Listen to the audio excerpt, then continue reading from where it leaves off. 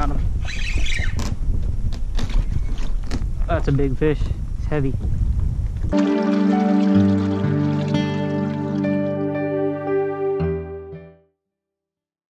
I started a Beaufort SC Fishing Facebook group. I'll be writing exclusive same-day fishing reports. I'll be sharing all kinds of information, and you can go on there. You can write your own fishing reports and ask questions or answer questions. So if you want to join, go down in the description and you'll find the link to join that. Today I'm going to show you how to catch sheepshead. I'm going to show the gear I'm using, the bait I'm using, what type of structure I'm fishing. I'm going to talk about the current, the tide, the water depth, all of those things and probably more all throughout this video. So I hope you're paying attention. If you enjoy this video or find it useful in any way, please don't forget to leave a like on the video. That really helps me out. And if you're new to this channel, please subscribe. There's almost 200 other fishing videos on my channel. I offer a kayak fishing guide service where I'll show you where I fish and how I catch the fish. So if you are interested in that, go ahead and send me an email for details. My email will be on the screen now, and it'll also be in the description of this video. An important tip I have is, if you're not getting bites, keep moving. Don't just sit in one spot and just wait for them to show up. It's better to look for them, because most of the time if they're there or they're gonna be there, they're there right away and they're just biting instantly. Okay, so let's talk about the setup and bait. This is a 3000 size spinning reel. It's spooled with 20-pound braid. And this rod is made by the company Toadfish. It's 5 feet 11 inches, medium, extra fast. It's specifically designed for sheepshead. It's called the Convict, made by Toadfish. And then tied with a double uni or uni to uni knot. I have 20-pound fluorocarbon leader. I'll show you exactly what kind it is. I have the thing right here. 20-pound Seagar, red label. And I have about 3 foot of that tied on. And on that is a sheep sticker jig. It's just like, it's a strong weighted hook. This is a 3/8 ounce. And I choose my weight based on water depth and current. And then on that, I have a fiddler crab hooked. This is exactly how I hook them. Through the bottom, out through the top of the shell. Make sure it's tight and the hook is exposed. Those are some really important parts about it. And if you want to buy any of the gear I just mentioned, it'll all be linked down in the description of this video. So go check that out. So let's say there's a certain spot that you want to get a bait down for a little while and keep fishing it. An important thing you're going to really need, and this especially applies for people that are only paddling their kayaks, they don't have foot pedals, is a rope. And you can just like take your rope and wrap it around the dock or whatever piece of structure you're fishing, and just use it as like an anchor. It's way better than throwing like a normal anchor down. Okay, so here's something really important. We just located a sheepshead. I mean, he completely tore that up. You know, there's no doubt that it's a sheepshead. Alright, so I want to drop another bait as fast as I can down there in the exact same spot where I had that bite. That's like a really important thing. Now, you have to be ready to set the hook. And you will miss a lot.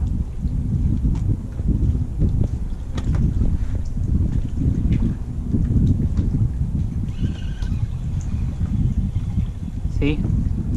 Lost another bait. I mean, that means he's down there. Alright, here we go. Same spot. Now, if you were paddling, this would be a good time to anchor up by tying off to something. But I'm just going to hold myself in place with my pedals. A lot of the times, once you feel the bite, it's already too late. Because they've already stolen the bait off the hook. That's something that people used to tell me, and something I learned from being out here, because it really is true. And here is a great example of why I bring one short rod, so I can get up under these docks. This is great to do in the middle of a summer day when the sun is out. It's a lot cooler just sitting under a dock, and the fish are going to be here too. So another important thing is like how deep you're putting your bait and where you're putting it. So I mean, you can see how close I get to the dock. I mean, you just want to have it right up against the piling. As far as how deep is, I'm dropping it straight to the bottom and then just reeling it up a little bit so there's no slack. So I'm fishing on or very close to the bottom. For a sheep's head, you really need a lot of fiddler crabs, probably more than you would think. That's what will last me all day, and I could possibly go through all these today. So here's another really important tip, which I'm going to be sharing all throughout this video, but this one is really important when it comes to actually catching one of these fish. Your drag needs to be really tight. Like, I wouldn't lock it all the way down, but you need to be able to set the hook right away, hard, and then you also have to be able to pull them off that structure so they don't wrap around it. So you need tight drag. It's super important. So if you're enjoying this video so far, please don't forget to leave a like and a comment down below. Alright, we do have our first sheep's head. This is a nice one. I mean, he's fighting in the current. Alright, no, it's not a nice one, but it's our first one.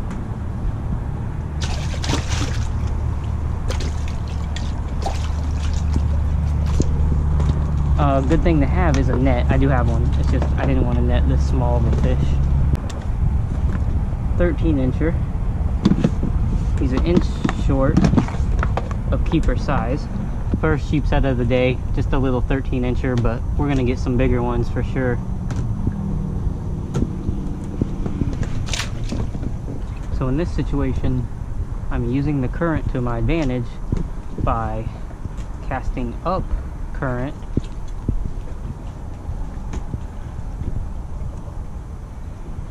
and letting the current pull my bait like onto the piling, basically right next to it.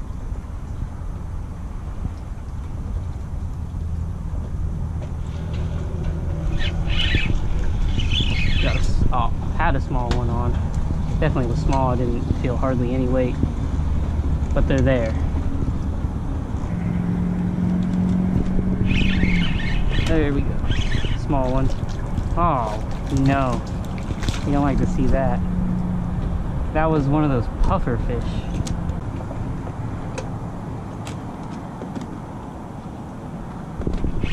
There we go. That's not a puffer fish.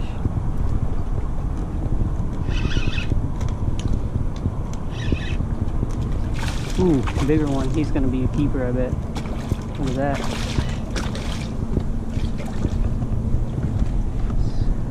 Let's use this net.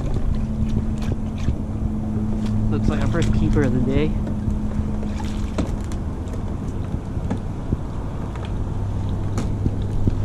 Okay, I'm doing a bad job at netting them, that's for sure.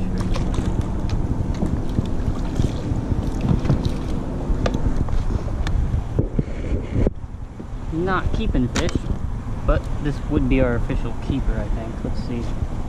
Yep, he's a 15 incher. They gotta be 14. Good hook set though, got him right in the lip. If you haven't seen these fish teeth, let me give you a close-up. This is really crazy looking.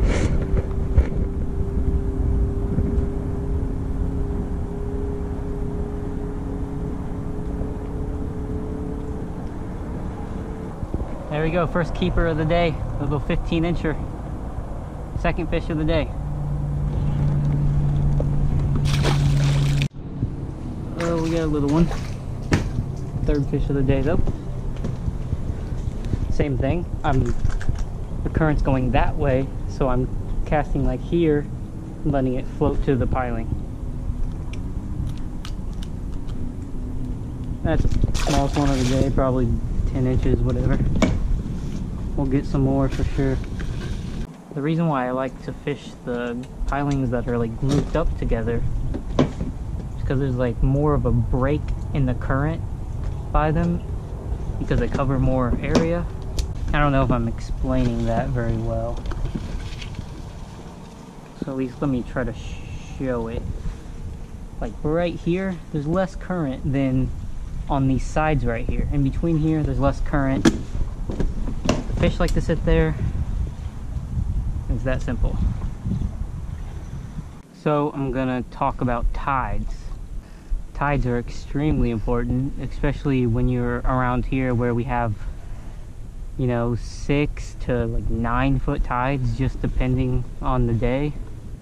For sheepshead, or pretty much any type of fish that I fish around here, like redfish, trout, and flounder, I prefer lower tides.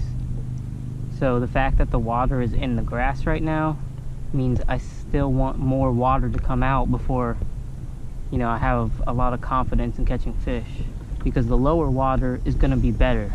Less water, same amount of fish, so the fish are concentrated. That's the way I look at it. Also, the tide related thing is when the water is up in the grass, a lot of fish, not all of them, but a lot of them like to go up to the grass and start feeding in the grass or near the grass. So a lot of those sheepshead will not stay on the docks and they'll go up in the grass. So to sum it up, I prefer the lower ends of the tides when I'm targeting sheepshead.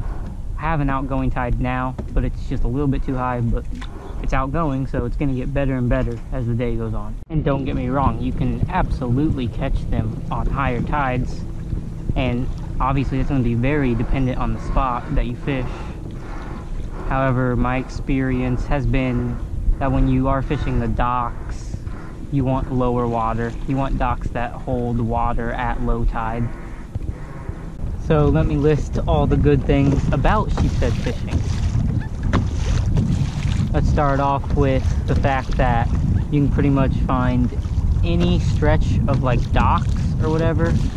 So you can launch at a ramp and go to the nearest like stretch of docks, and you can go find sheepshead at least one of those docks. I mean, they're all around. So if there's an area where there's a lot of docks, go fish it. They're fun to catch, they're challenging to catch, they fight hard, and I mean, they're really good fish to keep. They taste good. Not only do they taste good, but you can keep like 10 per person here in South Carolina, and they get pretty big. I mean, they get really big in some cases. So if you haven't done it yet, you really got to go do some sheepshead fishing.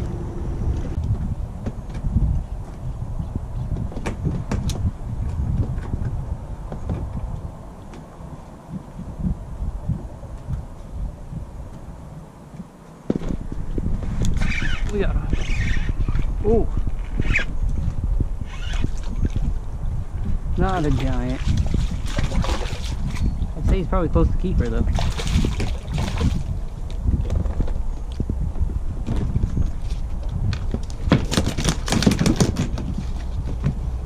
I mean, you'll know when they're there because you'll be missing bites and losing crabs.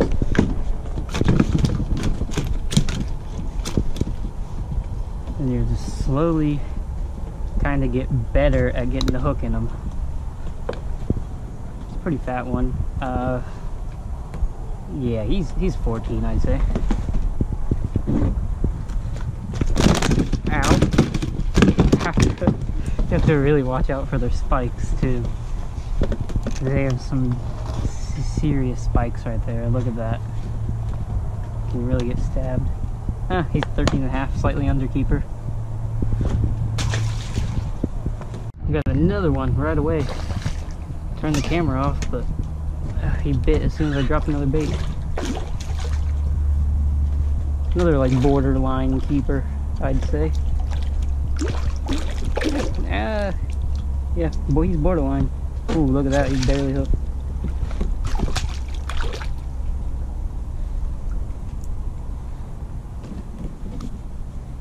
Hooked in the, like, top of the head almost, not even in the mouth.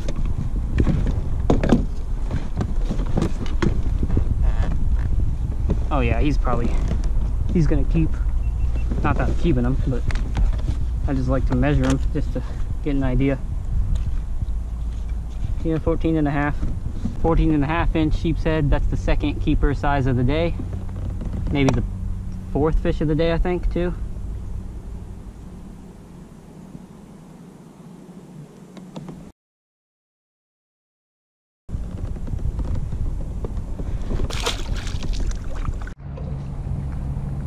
Okay, here we go again.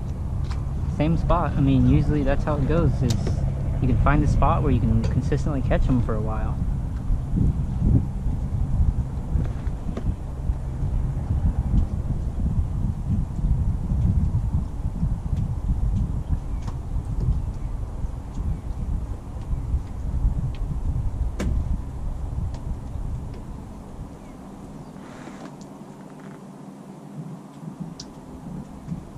The bite. Small one.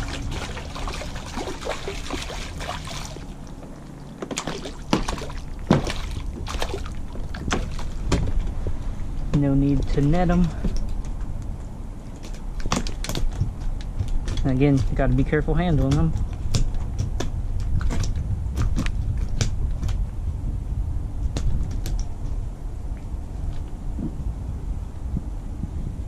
Well, that hook came right out.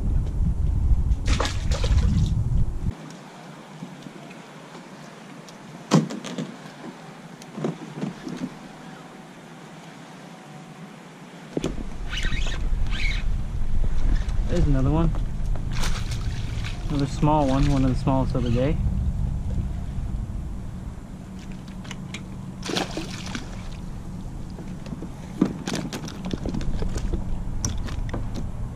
You can just see how over time this leader is getting all frayed up. Smart thing to do would be to change it, but that kind of takes away from the fishing time. Okay, so if you look over there at the grass and the oysters, you see the water is much lower now.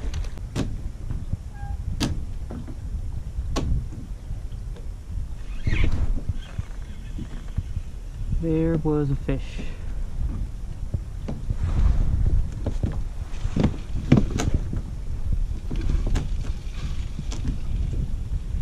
Let's drop back down and get him this time.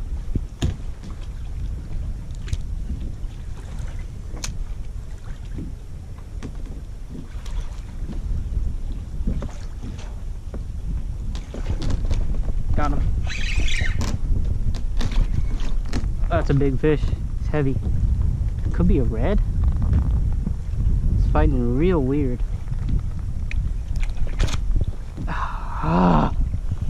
That was a big sheep's head.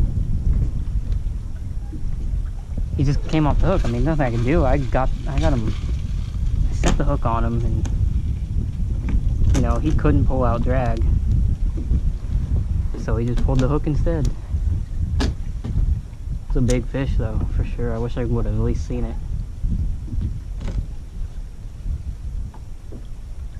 I'm thinking it was a sheep's head. By the way, it actually bit though.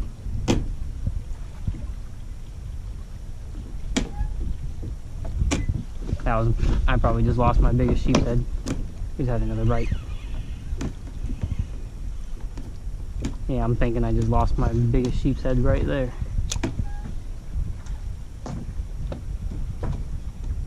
Another bite. We're gonna land the smaller one, of course. It's not a bad one though.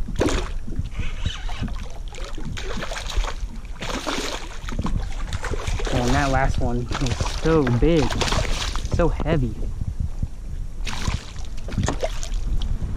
This is like a borderline keeper. Probably like 13 and a half. I'm not gonna measure them.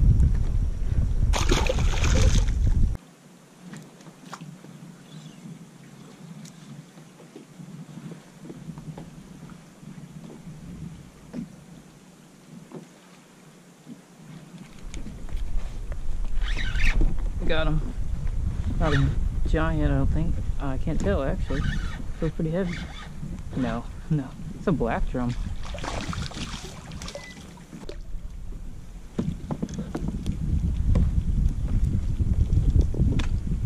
That's what you can catch while you're sheepshead fishing, because they like the fiddlers. They gotta be like 14 inches to keep, so that one probably borderline keeper.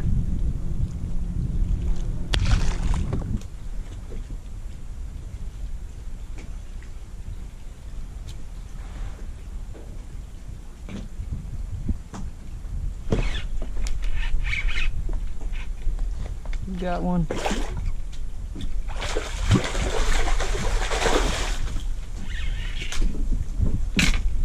And it wasn't even that big. And he still managed to run me into the structure. I gotta get in as fast as possible because I'm trying to avoid a storm. You can tell the wind just all of a sudden out of nowhere started blowing like 20 miles an hour. I'm holding my hat so that it doesn't blow off in the wind. Okay, now that I'm in some calmer waters, let me do a quick recap. So you want to use 20-pound fluorocarbon leader. You want to tighten your drag up, and when you feel the bite, you got to set the hook really hard, and then you also have to pull them off the structure. You got to be prepared to hook into a really big one, and you're not going to land it if you don't have your drag tight. Fish as close to the structure as possible. Keep moving till you find where they're at. Bring a lot of fiddler crabs if you plan on fishing for them for a long time. You'll run out of crabs a lot faster than you would expect. That's about all I can think of right now. If you're watching this and you have any sheepshead fishing tips, or you notice something that I'm doing wrong, which I'm not an expert, or if you have any questions, just leave everything down in the comments below. If this video was useful for you at all, please leave a like, and if you're new to this channel, please subscribe. Thank you for watching.